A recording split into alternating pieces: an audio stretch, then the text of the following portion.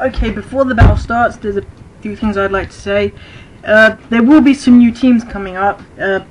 We're going to have a hat, and then we're going to put some Pokemon names in it, and then we're going to draw Pokemon out of the hat, and that will dictate the Pokemon on a new team or two. And we got to find a way to make those Pokemon work together, as it will be double battles, and it's a bit silly putting a singles team in doubles. Okay, and they start with the Dragon Rage, and it's silly really. And Earthquake, that's obvious. All Swampert have Earthquake, and now Relicanth goes to Head Smash, and if it wasn't for that Rocket, it'd probably have a concussion by now.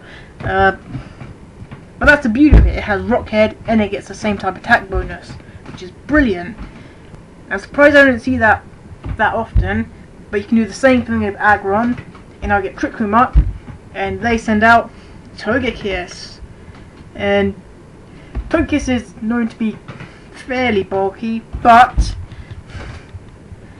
Head Smash again, and that's all Relicanth really does, because its head is really the only useful part of its body, because its fins can't really do much, and it's probably quite a slow swimmer, but you can give it Swift Swim, but I prefer to have it with Rockhead, obviously. I really think I should have gone for Swampert at this moment with Head Smash, because it was there from start to end and I never really managed to sink it. I nearly did, but I'll save that to the end. No spoilers.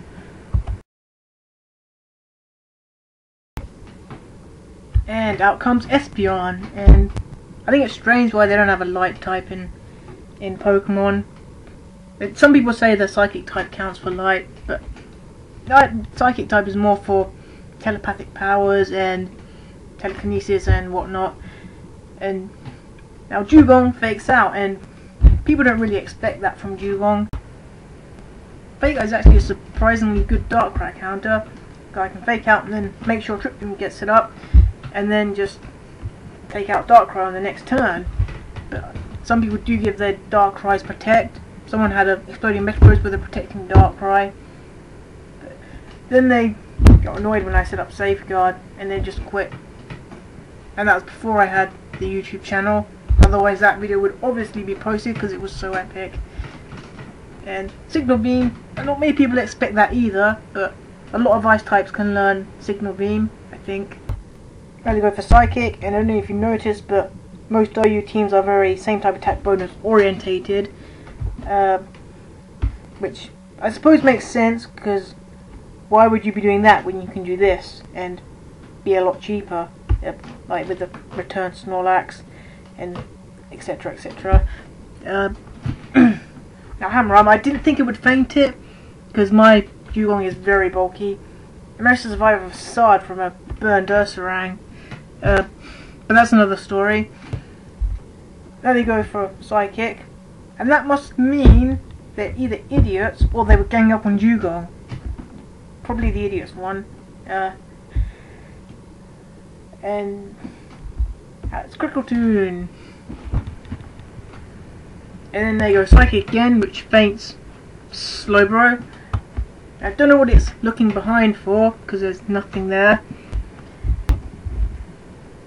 Aha! And now Espeon faints to the tune of my Exazor. The shame Crickletoon doesn't have a little dance to go with its musical abilities, because that'd be quite cool. Gotta go for another waterfall, but this bug is one that doesn't get squished that easily, and it does a lot more stinging than buzzing. If you haven't noticed, I've made it quite effective.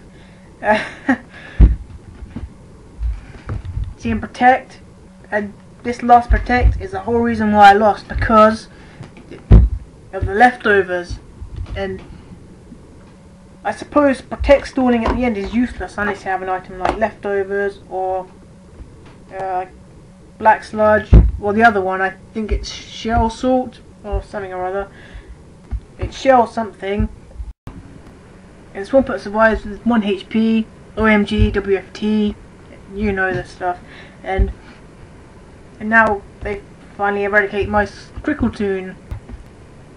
And another thing, I think Crusade Nova does still like Pokemon. just enough to keep making new teams, but Wi-Fi is a bit off-putting for him. And remember, we will be drawing some Pokemon names